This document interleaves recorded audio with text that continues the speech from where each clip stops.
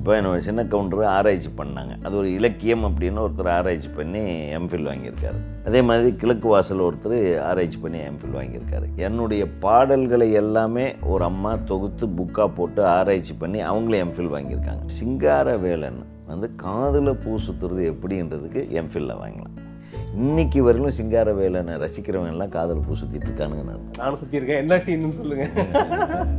The most time keeping and sincere ஆர்டிஸ்ட்னா Sivaji அப்பா. அப்புறம் second most sincere வந்து கவுண்டமணி தான்.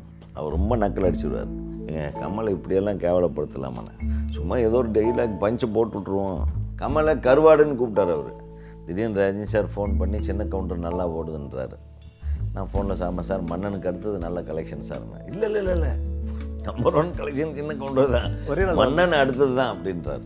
இந்த மடியில் சௌந்தர்யா, இந்த காலில் ஐஸ்வர்யா 2 பேர் உட்காந்து அந்த நிலவே முகம் காட்டு சாங்கப்போ ஸ்டார்ட் கேமரா சொல்லு, நீ ஆக்ஷன் சொல்லு பண்ண உடனே நம்ம 2 பேரும் ஒரு படம் பண்ணணும், ரஜினி படம் பண்ணுவோம் அப்படின்னா. அப்போ தான் கதை சொல்கிறேன் நான். இந்த கதைக்கு பேர் ஜில்லா கலெக்டர். அந்த படத்தோட ஓப்பனிங் இன்றைக்கி வரல, எந்த ரஜினி சினிமாவிலையும் வரல. அந்த ஓப்பனிங் சொன்ன உடனே எந்திரிச்சு கட்டி பிடிச்சிட்டார். அனைவருக்கும் வணக்கம். இது சினிமா விகடன்ஸ் கலந்துரையாடல் வித் ஜின்னா. ஸோ என் கூட இன்றைக்கி இருக்கிற சிறப்பு விருந்தினர் மதிப்பிற்குரிய முன்னணி இயக்குனர் திரு உதயகுமார் அவர்கள். வணக்கம். வணக்கம் சார், எப்படி சார் இருக்கீங்க? நல்லா இருக்கேன் பிரதர். நீங்கள் உங்கள் படங்களில் காமெடி ட்ராக்குன்னு ஒன்று கிடையாது, படத்தோட தான் எல்லாமே இருக்கும். அப்புறம் அவங்க தனியாக வச்சுருப்பீங்க. கவுண்டமணி சாரும் செந்தில் சாரும் தொடர்ந்து அதாவது சின்ன கவுண்டரில் தொடங்குனது நினைக்கிறேன். அந்த படத்துலேருந்து தொடர்ந்து ராஜகுமாரன் வரைக்கும் பண்ணியிருப்பாங்க அந்த எல்லாருமே. சக்ஸஸ்ஃபுல் ஒரு அவங்க எடுத்தீங்கனாலே சின்ன கவுண்டர், எஜமான், சிங்காரவேலன், இந்த ராஜகுமாரன், பொண்ணுமணி தவிர்த்து பேசவே முடியாது. அதை பற்றி சொல்லுங்கள் சார், அவங்களோட பணியாற்றுறது பற்றி. அது நீங்கள் தான் எழுதிருப்பீங்க. என்னை கேட்டால் தமிழ் இண்டஸ்ட்ரியில் நான் work பண்ணதுலேயே the most time keeping and sincere ஆர்டிஸ்ட்னா Sivaji அப்பா. நான் ஆர்டிஸ்ட்டுகளில் சொல்கிறேன். அப்புறம் செகண்ட் மோஸ்ட் சின்சியர் வந்து கவுண்டமணி தான். கவுண்டமணி வந்து அவர் எவ்வளவு பிஸியாக இருந்தாலும் ஷூட்டிங்க்கு வந்துட்டால் சார் 7 மணிக்கு ஷூட்டிங்கன்னா 6:45 வந்துடுவார். வந்து அது 7:15 வரையிலும் ஷூட்டிங் ஆரம்பிக்கலைன்னா, எடுங்கப்பா, எடுத்து போடுப்பா, எதை ட்ராக்கை போட்டு, எதை இந்த ரயிலில் தண்டவாளமெல்லாம் போடுங்க, உங்கள் டைரக்டருக்கு அதான் ஏன் பிடிக்கணும், எங்கள் அசிஸ்டன்ஸை பிடிச்சி டார்ச்சர் பண்ணி சும்மா அங்கே ஒன்று போட்டு வையா, அவர் வந்து அதில் ஏறி உட்காந்துட்டாருன்னா ஷார்ட் எடுத்துடுவார். இந்த மாதிரி ஒரு கலகலப்பான சார். நாங்கள் பேசும்போதே எனக்கு சீன் வரும். சும்மா ஒரு புள்ளி தான். நான் எப்போவுமே கவுண்டமணியை வச்சுட்டு ஃபுல் சீனெல்லாம் எழுதிட்டு போக மாட்டேன். நம்ம அசிஸ்டண்ட்டுகளுக்கே ரொம்ப டென்ஷன் ஆகிடுவாங்க. சரி நம்பர் போட்டுக்கோ, 1 2 3 4 போட்டுக்கோ, 1 2 3 4, அப்புறம் 3A 3B 3C, அப்புறம் 1C 1A அப்படி. இது நான் மைண்டில் எடிட் பண்ணிட்டே போயிட்டு இருப்பேன். அவங்க எல்லாம் தலை சுற்றி கடைசியில் மொத்தம் 5 ஷாட்டு தான் சார் எடுத்தோம். 5ல் 50 ஷாட் எடுத்துருவான் சார். ரொம்ப 1ABCD 1AB BC இப்படியெல்லாம் போடுவோம். அவன் ரியாக்ஷன் எல்லாம் BCACன்னு போடும். இந்த மாதிரி கன்ஃபியூஸ் ஆகிடுவாங்க. ஏன்னா அது இம்ப்ரூவைசேஷனில் வரும். சில டைமில் it goes beyond our imagination. அந்த தேங்காய் ஆகட்டும், அந்த ஆத்தா பல்ல பார்த்தா அது இப்போ வரைக்குமே எல்லா இதுலேயும் ஓடிட்டு. அதெல்லாம் நம்ம சொன்னது. அதாவது அவர் சில டைலாக் பக்காவாக அடிப்பார். எஜமானில் பார்த்தீங்கன்னா இப்போ வாயாக வச்சுருக்காரு, வாய்க்கால் மாதிரி பண்ணி வச்சுருக்காரு அப்படின்னு. ரஜினி என்ன வாயாது எஜமா, என்ன வாய்க்கா மாதிரி பண்ணி வச்சுருக்கீங்க அப்படின்னு. அதெல்லாம் அவர் அடிச்சது தான். லைவ்லியான பர்சன். அவர்கிட்ட எனக்கு பிடிச்ச விஷயம் அனாவசியமாக இந்த பேட்டிகள் கொடுக்காது. இப்போ சும்மா நம்ம இன்னும் இருக்கிறோன்னு நம்ம காட்டிகிட்டு இருப்போம். நம்ம எல்லாம் பேட்டி கொடுத்து இன்னும் இருக்கிறோன்னு காட்டிகிட்ருக்கோம். அதை அவர் காட்டிக்கிறதே இல்லை. அவர் இன்னும் இருக்கிறேன்றதை அவர் பிக்சரில் பேசுகிற டைலாக்கே காட்டிக்கிட்டு இன்றைக்கி வரல அவர். ஆமாம். ஆனால் ரொம்ப கூட நடிக்கிற நடிகர்களை எல்லாத்தையும் கிண்டல் அடிச்சுட்டு இருப்பார். அவர் ரொம்ப நக்கல் அடிச்சுடுவார். அந்த மாதிரி நிறைய இம்சைகளை பார்த்துருக்கேன் நான். பண்ணக்கூடாது. ஆட விடுங்க சார், நீங்கள் வேறு என்னத்தான் சார் கொண்டு போக போகிறோம், மனசில் எப்படியே சார் வச்சிட்ருக்க முடியும். ஒருத்தர் பற்றி கேள்விப்படுறோம், டப்புன்னு போட்டு உடைச்சாதான் சார் நம்மளுக்கு தூக்கம் வரல, நைட்டெல்லாம் தூக்கம் வரா சார். ஐயோ அவர் அப்படி பண்ணியிருப்பாரா, ஐயோ அவர் அப்படி தான் பண்ணுவார்னு அவரை வச்சுட்டே சொல்லிட்டோம்னு வைங்க, நைட் நானும் தூங்கிடுவேன். அவனுக்கு தெரிஞ்சிடும். அவனும் ஒரு தடவை இந்த மாதிரி நம்மளுக்கு எல்லாத்துக்கும் தெரியுது போல் இருக்குன்னு அவருக்கும் பிரச்சனை சால்வ் ஆயிடும். இதை வச்சுட்டு அவர் ஐயோ நம்ம தப்பு பண்ணது வெளியே தெரிஞ்சிருமோ அப்படின்னு அவரே நினச்சிட்டு இருப்பார். நம்ம இவன் தப்பு பண்ணியிருக்கானே, இப்போ எப்படி சார் நம்ம இவங்க கூட பழகிறதுன்ற மாதிரி நம்மளே நினச்சிட்டு இருப்போம். நம்ம இவர் அன்றைக்கி அந்த மாதிரி பண்ணது எல்லாத்துக்கும் தெரியுமில்ல, இப்போ நம்ம பண்ண தப்பா அப்படின்ட்டாருன்னா இவர் எப்படி தான் தெரியும், இவருக்கு எப்படி தான் தெரியும், அந்த ஒரு நிமிஷத்தோட அவர் ஓப்பனாக வந்துடுவார், நம்மளும் ஓப்பனாக போயிடுவோம்ல சார். ஸோ இந்த மாதிரி தான் ஈஸி பண்ணி விட்ருவார் எல்லாத்தையும். சார் சிங்காரவேலன் பேசும்போது இப்போ வந்து அதே தான் இன்னொரு படம் சிங்காரவேலன், இப்போ போட்டாலும் போர் அடிக்காமல் அந்த படம் சொல்லவே அது அவ்வளோ ஜாலியான ஒரு படம். நீங்கள் முன்னாடி ஒரு பேட்டியில் சொல்லியிருக்கீங்க, நீங்கள் ஒரு விளம்பரம் கொடுத்தீங்க, மூளையை கைட்டு வச்சுட்டு வாங்க படம் பார்க்க அப்படின்னு சொல்லிட்டு. அது சின்ன கவுண்டர் வந்து ஒரு 3 மாதத்துலேயே அந்த படம் ரிலீஸ் ஆச்சு இல்லையா உங்களுக்கு? அதாவது பொங்கல், இது வந்து ஒரு வருட பரப்பு போல். ஏன்னா சின்ன கவுண்டரில் வந்து நம்ம ஆழமான ஒரு இலக்கியத்தை கொடுத்துருப்போம். அது சம்மந்தமே இல்லாமல் ஒரு படம் வருது, உடனே பார்த்தோன்னே என்னை திட்டாங்க, பாதி ஆடியன்ஸ் திட்டினாங்க. ஏன்னா இப்படி ஒரு படம், கமலும் உதயகுமார்னா வேறு ரேஞ்சுக்கெல்லாம் எதிர்பார்ப்பாங்க. அதுக்கு கமல் சார் ஒத்துழைக்கலை. கமல் சாருக்கு வந்து நம்ம பல கதை சொல்லி அவர் எதையுமே ஏற்றுக்கல. அந்த மாதிரி இளையராஜா சாருக்கு டென்ஷன் ஆகி போய் ஏன் எங்களுக்கு கதை பண்ண தெரியாதான்னு சொன்னால் இவரும் டென்ஷன்லேயே சரி ஏதோ ஒரு கதையை பண்ணுங்கன்னு அடுத்த நிமிஷமே இதோ அண்ணன் ஒரு கதை சொல்கிறாருன்னு ஃபோன்லேயே ஒரு கதை சொல்லி, இப்போ ஒரு ஊரில் ஒரு பொண்ணு இருந்ததுப்பா, மாமா பையன்ப்பா, அந்த பொண்ணு திடீர்னு காடாமல் போச்சுப்பா, அதை தேடி கண்டுபிடிக்கிறதான்ப்பா கதைன்னாரு. சூப்பர்னு அவர் ஃபோனில் டென்ஷனில் சொல்ல அது ஓகே ஆகி போச்சு. அடுத்த நாள் சிங்காரவேலன்னு பூஜை. இவ்வளோ நேரம் தான் அந்த கதைக்காக அவங்க. நான் 6 மாதம் கதை வந்து பல கதைகளை செதுக்கி கமலுக்கு சொன்னேன். அவர் வேறு திங்கிங்லேயே இருப்பார். அவரை திருப்திப்படுத்துறது அவராகவே திருப்திப்படுத்திக்க வேண்டியதான். அதுலேயே நீங்கள் ஒரு விஷயத்தை உடைச்சிருப்பீங்க அந்த டைம்லேயே. அதாவது ஒரு கதை சொல்கிறேன்னொடனே ஒரு விஜயகுமார் சாரை பற்றி வேற ஒரு கதையை யோசிச்சு வச்சுருப்பாங்க. அது ஒரு ஸ்பூஃப் மாதிரி தான் பண்ணியிருப்பீங்க அந்த டைம்லேயே அந்த படத்தில். இந்த ஃப்ளாஷ்பேக் ஃப்ளாஷ்பேக் யாருமா அந்த 3 பேர் இப்போ டென்ட் கொட்டாயில் படம் பார்க்காத என்ன கேட்டியாடா, அப்படியெல்லாம் இல்லைடா, எங்கள் அண்ணன் பொண்ணு அது மாதிரி ஒரு கதையை சொன்னால் செத்து போயிட்டாங்க, அந்த பிள்ளைய எடுத்துகிட்டு போயிட்டாங்க, நம்ம மூஞ்சியில் மட்டும் முழிக்கவே கூடாதுன்ட்டு எடுத்துகிட்டு போயிட்டாங்க, அந்த குழந்தைய எப்படியாவது கண்டுபிடிச்சி நீ கல்யாணம் பண்ணிக்கணும். அதோட படம் முடிஞ்சு போகுது. பின்ன என்ன எல்லாத்துக்கும் தெரிய போகுது, இவர் கண்டுபிடிச்சிடுவார், அந்த குஷ்புவை கண்டுபிடிச்சிடுவார், கல்யாணம் பண்ணிக்குவார். எப்படி நீங்கள் 13,000 அடி முதல் ரீல்லே வந்து நீங்கள் மீதி 12 ரீல் எப்படி படங்க? ரொம்ப கஷ்டம் இல்லையா? அதனால் என்னென்ன தோணுதோ அதையெல்லாம் எடுத்து கோத்துக்கிட்டு அந்த கம்ப்யூட்டர் சீன்லாம் வந்து அது எங்களை பார்க்கும்போது வந்துட்டு பயங்கர இல்லை இப்படிலாம் பண்ண முடியுமா, அந்த மாதிரி சின்ன பொண்ணு வந்து பெருசாக காட்ட முடியுமா அப்படிலாம் இருந்துச்சு. அந்த சீன்லாம் எப்படி சார் இருந்துச்சு பண்ணும்போது? அதெல்லாம் கதையில் அதெல்லாம் சும்மா ஸ்பாட்டில் வந்த சீன் அதெல்லாம் நம்ம அப்படிங்களா? திடீர்னு கம்ப்யூட்டரில் பெருசு பண்ணி மனோ சார் அதுக்கு மேலே ட்ரெஸ்ஸு போட்டு காட்டுது சார் எல்லாம் ஒரு அங்கேயும் அந்த பிட்டப் அங்கேயும் வந்தது. இதை விட நான் காதலை பூ சுற்றி இருப்பேன் பாருங்கள் சிங்காரவேலனில். இதுவரையிலும் நிறைய பேர்த்துக்கு தெரியாத ஒரு பூ சுற்றுனது அதான். ஒரு டைரக்டர் வந்து பர்ஃபெக்டாக ஒரு ஆடியன்ஸை என்கேஜ் பண்ணிட்டு போனால் அழகாக காதலை பூ சுற்றிடலாம். அந்த காதல் பூ இருக்கிறதே தெரியாது. இன்னைக்கு வரையிலும் சிங்காரவேலனை ரசிக்கிறவங்கெல்லாம் காதல் பூ சுற்றிட்டு இருக்கானுங்க. நானும் சுற்றியிருக்கேன். என்ன சீன்னு சொல்லுங்கள்.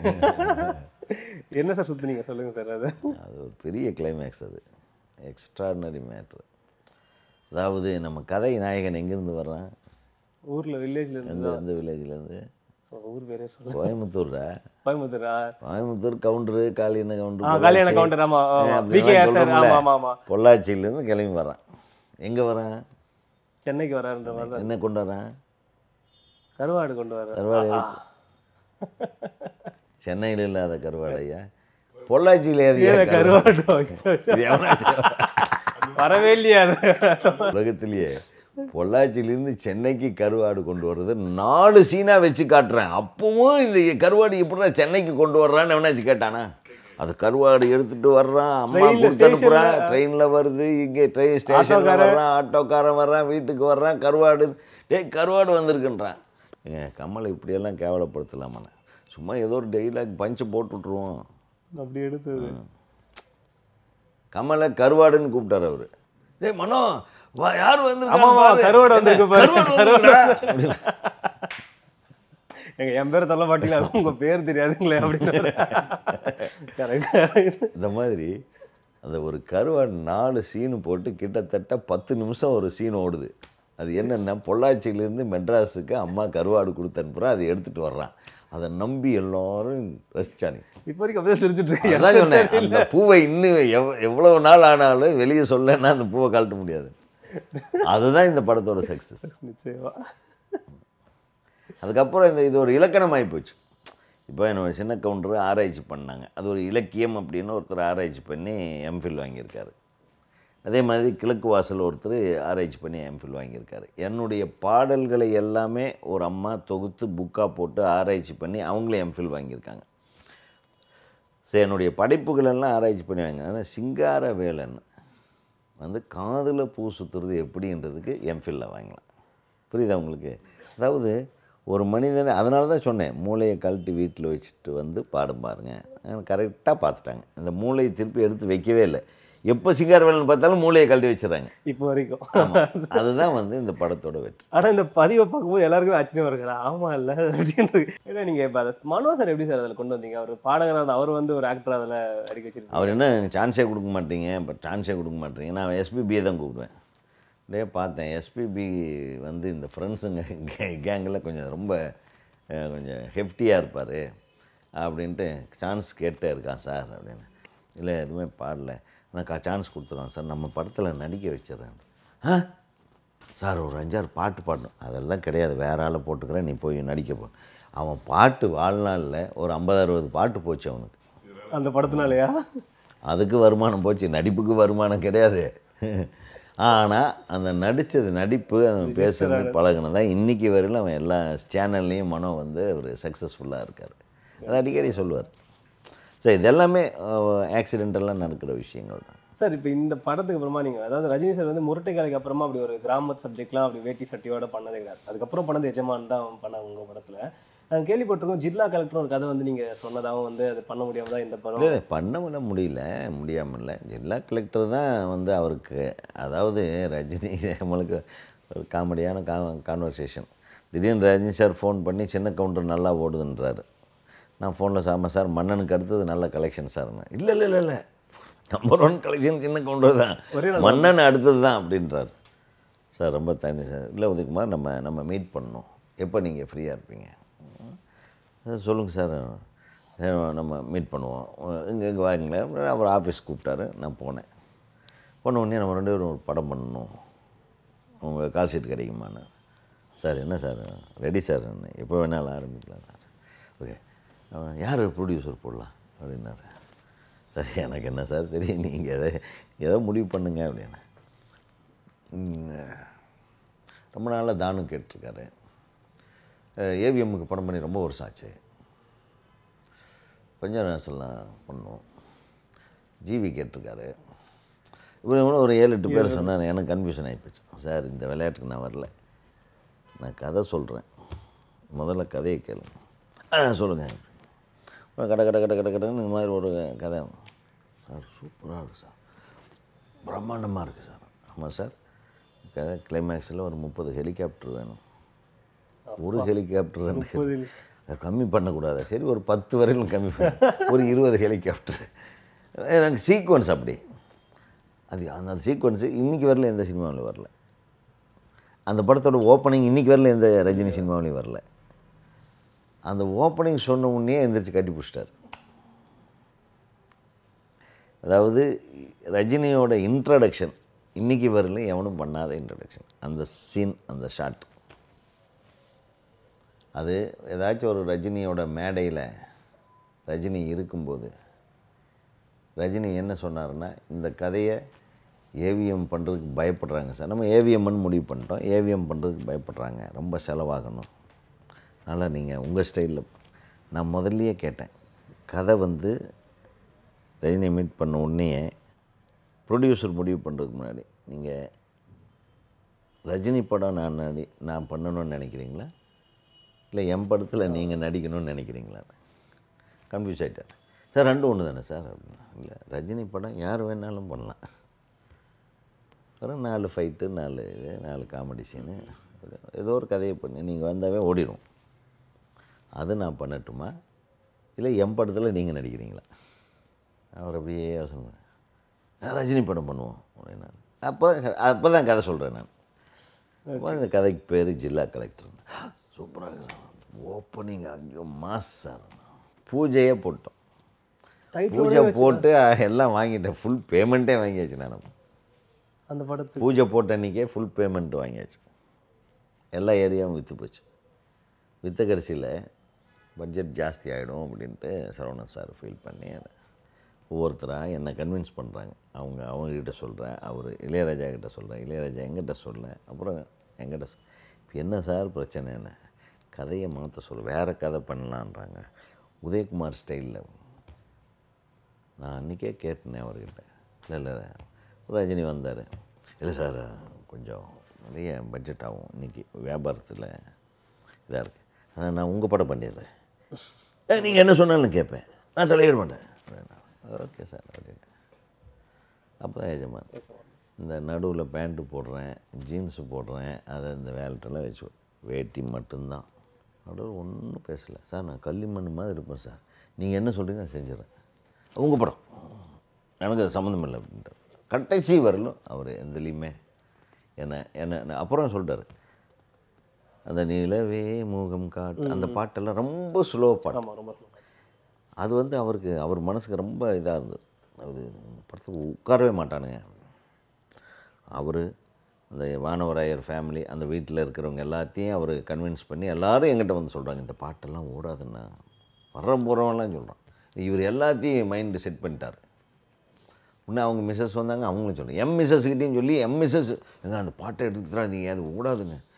இது என்ன புதுசாக எல்லாம் ஐடியாலாம் சொல்லிகிட்டு இருக்கேன், யார் இதெல்லாம் லதாக்கா சொன்னாங்களான்ட்டு இப்படி இவங்க எல்லாம் ஒரு கேங் சென்ட்டாங்கப்பா. நான் அப்படியே பார்த்தேன், சார் இது நாளைக்கு பாட்டு எடுக்கிறோம், பாட்டு ட்ராக்கு மிக்ஸ் ஆகலை, நம்ம லிரிக்கு நான் எழுதி வச்சுட்டேன், அனுப்பலை.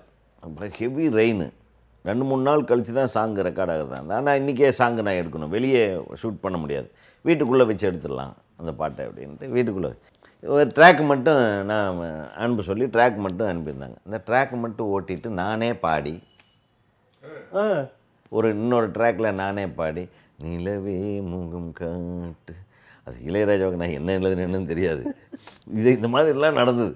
இது சார் என்ன சார் இதெல்லாம் ஓடுமா சார் அப்படின்னு இவருக்கு டென்ஷனு. அந்த மாதிரி எடுத்த பாட்டுது.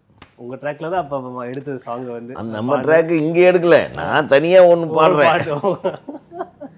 இப்போ நிலவே முகம் காட்டு சாங் பற்றி சொல்லியிருந்தீங்க, அதில் லதா மேம் வந்து இருந்தாங்கன்னு சொல்லிட்டு. ஆமாம், பொதுவாக ஷூட்டிங்லாம் வந்து போக மாட்டாங்கன்னு சொல்லுவாங்க. எஜமான் ஷூட்டிங் எப்படி சார்? அதாவது எஜமான் டைம் வந்து எஜமான் படம் வந்து ரஜினி சாருக்கு ஒரு நிறைய மாற்றங்களை கொண்டு வந்த படம். பர்சனலாக அவர் வந்து அவர் ஷூட்டிங்கை வந்து அவங்க குழந்தைங்கள பார்த்தது கிடையாது.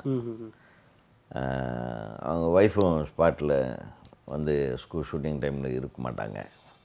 அப்படி ஏன் சார் அப்படி நம்ம ஷூட்டிங் வர வைப்போம் சார், குழந்தைங்கள்லாம் வரட்டுமே அப்படி. ஐயோ வேணாம் சார், அவங்களாம் படிப்பாங்க சார் அப்படின்னு. எங்கள் வீட்லேயும் தான் சார் எல்லோரும் படிக்கிறாங்க, உங்கள் வீட்டில் மட்டும்தான் படிக்கிறாங்களே, 2 நாள் சாட்டர்டே சண்டே என்ன ஆக போகுது. அப்புறம் லதா மேடம் கொஞ்சம் ஆசை அவங்களுக்கு, என் ஒய்ஃபுக்கிட்ட கொஞ்சம் எப்படியாவது சார்கிட்ட சொல்லி நம்ம வர்றோம். நானும் சொல்லி ஸ்ட்ராங்காக இது பண்ணிட்டேன். அப்புறம் வேண்டவே வேணான்ட்டேன். அவர் திருப்பி 2 நாள் கழித்து நாங்கள் எல்லாமே ஒரு ஃபேமிலியாக தான் உட்காந்து சாப்பிடுவோம். ஷூட்டிங் இது பண்ண உடனே அந்த அவர் வீடு அதே வீட்டில் தான் தங்கினார். எல்லாம் உட்காந்து அப்படியே சாப்பிடுவோம். இவர் தனியாக உட்காந்துவார்ல, அவர் கூட ஃபேமிலியோடு ஹாப்பியாக இருக்கீங்க சார். ஆமாம் ரஜினி, நீங்கள் வந்து தம்பி சொல்கிறாருல்ல, உதய் சொல்கிறாப்புல, நீங்கள் கூப்பிடுங்க, அவங்க ஒரு 2 நாள் இங்கே வந்து இருக்கட்டும் அப்படின்னு. அப்படியே அடுத்த நாள் சார் ஒன்லி 2 days சார் அப்படின்னா. உடனே நான் ஏற்கனவே டிக்கெட் ரெடி பண்ணி வச்சுருந்தேன். உடனே கூப்பிட்டேன். அப்புறம் எங்கே 1 வாரம் இருந்துட்டாங்க எல்லாம். அவருக்கு ரொம்ப அஃபெக்ஷன் ஆகி போச்சு. அப்போ தான் ஃபஸ்ட் டைமு சௌந்தர்யா என் மடியில், இந்த மடியில் சௌந்தர்யா, இந்த காலில் ஐஸ்வர்யா 2 பேர் உட்காந்து அந்த நிலவே முகம் காட்டு சாங்கப்போ ஸ்டார்ட் கேமரா சொல்லு, நீ ஆக்ஷன் சொல்லு அப்படின்னு. அப்படியா? அப்புறம் இந்த 2 ஸ்டார்ட் கேமரா ஆக்ஷன் சொல்லு, நான் கட் சொல்லிட்டுருப்பேன். அவங்க டைரக்ஷனுக்கு முதல் இது வந்து அஸ்திவாரம் இங்கே தான் எஜமானில் தான் ஆயிருக்கு. மறக்க முடியாது. ஸோ அந்த மாதிரி காலங்கள். அதுக்கப்புறம் வாய்ப்பு வந்து அதுக்கப்புறம் நீங்கள் 2 பேரும் சார் இல்லை, அதுக்கப்புறம் ரஜினி சார் 2-3 படங்கள் வந்தது எனக்கு. ஒரு சில காரணங்களால் நம்ம பண்ண முடியல. பட் இந்த கதை நீங்கள் சொல்கிறது நிச்சயமாக அவர் ரொம்ப இம்ப்ரெஸ் ஆயிருப்பாரு. அந்த ஓப்பனிங் சொன்னீங்க அந்த கதையை வந்து விஜயகாந்த் கிட்ட சொல்லி அவருக்கு பண்ணிடுங்க அப்படின்னா விஜயகாந்த் சார் என்னை கூப்பிட்டு அந்த கதை சொல்லுங்கன்னு சொன்னேன். சிரஞ்சீவிக்கு கூப்பிட்டு அந்த கதையை சொல்லுங்கள், அப்புறம் அந்த டைட்டில் கொடுத்து அந்த கதையை சொல்லுங்கள். டைட்டில் எல்லாம் கேட்குறாங்க, அந்த ஜில்லா கலெக்டர் அந்த டைட்டில் நான் ரெஜிஸ்டர் பண்ணிட்டீங்க. இப்போ எல்லாமே அதுக்காக ட்ரை பண்ணிட்டு இருந்தாங்க. அப்புறம் எல்லோரும் கேட்டாங்க அந்த கதையை. சாரி, அது ரஜினிக்கு மட்டும்தான் பொருத்தமாக இருக்குது, நான் மற்றவன் அவருக்கு பண்ண கதையை நான் வேறு யாருக்கும் சொல்ல மாட்டேன்ட்டு. சார் இப்போ வரைக்கும் படம் பண்ணிட்டு இருக்காங்க இல்லையா? இப்போ ஏதாவது மறுபடியும் அந்த ஜில்லா கலெக்டர் திருப்பி பண்ணக்கூடிய வாய்ப்பு இருக்கா இந்த டைமில்? ஜில்லா கலெக்டருக்கு மேலே, அதாவது நானே சொன்னால் அது நல்லா இருக்காது. என்கிட்ட இன்னொரு கதை வச்சுருக்கேன் இப்போ, அதுவும் ரஜினிக்காக தான். அந்த கதையை கேட்டாங்கன்னா அதுதான் அல்டிமேட் ஃபிலிம் ஃபார் ரஜினிகாந்த். வேறு யாராலையும் பண்ண முடியாது. ரஜினி சார் கேட்டிருக்காங்களா அந்த கதை உங்ககிட்ட? கேட்டது நான் சொல்கிறேன்னே சார், அவர் கூப்பிட்டா தான் சொல்லுவேன். அது என் கேரக்டர் அது. ஆனால் ரஜினிக்கு நான் பண்ண கேரக்டர், பண்ணியிருக்கிற கேரக்டரும் சரி, கதையும் சரி, that is the ultimate character. இதுக்கப்புறம் படம் அவர் நடிக்க வேண்டியதில்லை, அப்படி சொல்லக்கூடிய ஒரு படம் சீக்கிரம் நடக்கணும்னு நான் விருப்பப்படுறேன் சார். அது நம்ம அதாவது இதெல்லாம் நம்ம கையிலேயே கிடையாதுங்க. இப்போ நான் போய் அவரை சார் நான் உனக்கு கதை பண்ணியிருக்கேன் நான் எப்பவுமே கேட்டது கிடையாது. அவர் தான் எனக்கு நீங்கள் படம் பண்ணுங்கன்னு கேட்டேன். அதுக்காக நான் அது ஈகோயிஸ்டிக்காக சொல்லலை. பட் ஒரு நல்ல விஷயம் இருக்குது. அவர் சந்தர்ப்பம் அது அமையணும்னு இருந்ததுன்னா அவர் கேட்குறாரோ நான் கேட்குறாரோ ஒரு சபையில் உட்காந்துருக்கும்போது பேசணுமோ அது நடந்துடும், இல்லைன்னா நடக்காது. ஆனால் அந்த படம் வேறு யார் பண்ணாலும் ஓடாது. அதான் நான் ரஜினிக்கு இந்த இன்ட்ரொடக்ஷன் சீன்ஸ் எல்லாமே இந்த படத்தில் அதுக்கு ஆப்போசிட். இந்த ஜில்லா கலெக்டரில் என்ன இன்ட்ரொடக்ஷன் இருந்ததோ அதுக்கு ஆப்போசிட் இன்ட்ரொடக்ஷன் இந்த. அதாவது வந்து சைல்ட் லேடிஸ் நிறைய படங்கள் பண்ணியிருந்தாங்க, ரஜினி சாரோடய பண்ணியிருந்தாங்க. ரஜினி சார் வந்து மீனாவை வேண்டவே வேண்டான்ட்டார். ஐயோ சார் அது அங்கிள்னு சின்ன குழந்தை சார், அது எப்படி சார் அதெல்லாம் சேலை கட்டிட்டு வந்தால் நல்லா சிக்கன் இருக்குது சார், நல்லாயிருக்கும், அந்த பொண்ணு தான் கரெக்டாக இருக்கும், என் கேரக்டருக்கு நல்லா இருக்கு அப்படின்னு சொல்லிவிட்டு இப்போ சரவணன் சாருக்கு கூட அதில் உடன்பாடு இல்லை. அப்புறம் எல்லாம் போட்டு அவங்க அம்மாவை கூப்பிட்டு நல்லா சேலை கட்டிட்டு வர சொல்லி வந்து சேரீ எடுத்து எல்லாம் கொடுத்து எல்லாம் மேக்கப் போட்டு கொண்டாந்து நிறுத்தினேன் ரொம்ப. அப்போ தான் கொஞ்சம் நம்பிக்கை வந்தது. அதுக்கப்புறம் 2 படம் தொடர்ந்து பண்ணாங்க. அதுக்கப்புறமா வீரா முத்துலாம் இல்லையா? நான் சொல்கிறேன் கேளுங்க, நம்ம வேலை எனக்கு அந்த படத்தில் இந்த கேரக்டருக்கு அது கரெக்டாக இருந்தது, அவ்வளோதான், அதோட சரி. அதுக்கப்புறம் அதை அழகு பார்க்குறது, அது வேறு மாதிரி மாற்றுறது, ஒவ்வொரு டைரக்டரும் அவங்க திங்கிங் வேறு. நம்ம நான் சௌந்தர்யாவை அப்படி தான். ஆமாம் சார், தமிழில் நீங்கள் தான் அறிமுகம் செஞ்சீங்க இல்லையா அவங்கள? பொண்ணுமணி படம் சினிமாவிலேயே நான் தான். உங்களது படம் தான் முதல் படம் வந்தது. அது சௌந்தர்யாவை தான். அதே மாதிரி தான் திடீர்னு அந்த அருணாச்சலா படத்துக்கு அதுக்கு சௌந்தர்யா டேட் வேணும்னு என்கிட்ட கேட்டார் ரஜினி சார். அப்படிங்களா? ஏன் சார் அப்படின்னா, அவங்க பிஸியாக இருக்காங்க சார் அப்படின்னா. உடனே போட்டு கேட்டாங்க, இவங்க சரியாக ரெஸ்பான்ஸ் பண்ணலைன்னு சொன்னாங்க. அதை நான் உதயகுமார்கிட்ட சொல்கிறேன், உதயகுமார் சார்கிட்ட சொல்கிறேன், பாசிபிலிட்டி இருக்குமா சார், அது நீங்கள் கொஞ்சம் பேச முடியுமான்னாரு. உடனே பேசி அடுத்த நாளே மரியாதையாக வந்து நடிக்க சொல்லிட்டேன். இன்னும் எல்லாத்தையும் கேன்சல் பண்ணிட்டு வந்துச்சு. அது நம்ம மேலே மரியாதை, நம்ம பெண்களை மதிப்போம், அதனால் அவங்க நம்ம மேலே மரியாதை வச்சுருக்கோம். சிவாஜி ப்ரொடக்ஷன்ஸ் வந்து பிரபு 90வது படம் பண்ணுறாங்க. அந்த டைம்லேயே வந்து வாசு சார் ஆல்ரெடி அது முன்னாடி பண்ணியிருந்தாங்க, வந்து மன்னன் பண்ணியிருந்த சிவாஜி ப்ரொடக்ஷன். நிறைய பேர் நீங்கள் எப்படி உங்களை வந்து ஃபிக்ஸ் பண்ணாங்க அந்த படத்தில் நீங்கள் எடுக்கணும் 100வது படம் பிரபு சார் சிவாஜி ப்ரொடக்ஷன்ஸு? அது வாசு அந்த டைமில் வேறு 2-3 படத்து அவர் எப்பவுமே 3 படம் 4 படம் கையில் வச்சுட்டு இருப்பார். நான் ஒரு படம் முடிச்சுட்டு தான் அடுத்த படம் போவேன், அந்த மாதிரி. ஏன்னா அது லேண்ட்மார்க் ஃபிலிம் இல்லையா அவருக்கு, அது நீங்கள் டைரக்ட் பண்ணீங்க அகைன். அது அதுக்கு அதாவது புதிய வானமே சூப்பராக ஓடிட்டு இருந்தது. அப்போ சிவாஜி சார் எலெக்ஷனில் நின்று தோற்ற உடனே அந்த படம் அப்படியே இறங்கிடுச்சு. இப்போ பிரபு சாருக்கு இது 100வது படம் சூப்பரான ஓப்பனிங் வர வேண்டியது.